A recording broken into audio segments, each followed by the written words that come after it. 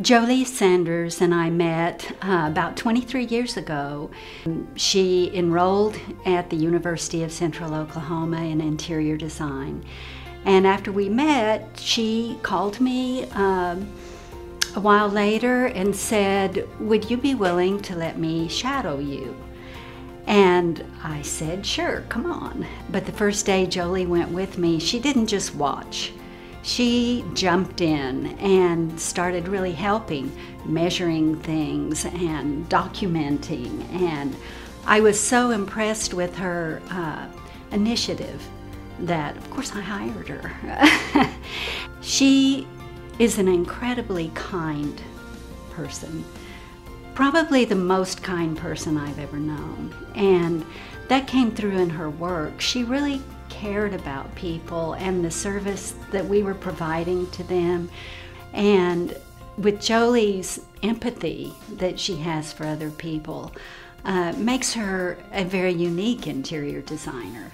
About 4 years ago, we were having a conversation, and Joli said she wanted to do something really significant with her life. Joli had the idea to start a nonprofit, which is called Focus on Home.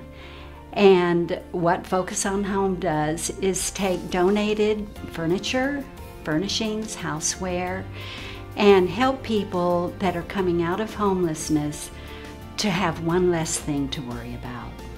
She knew what it was like to struggle.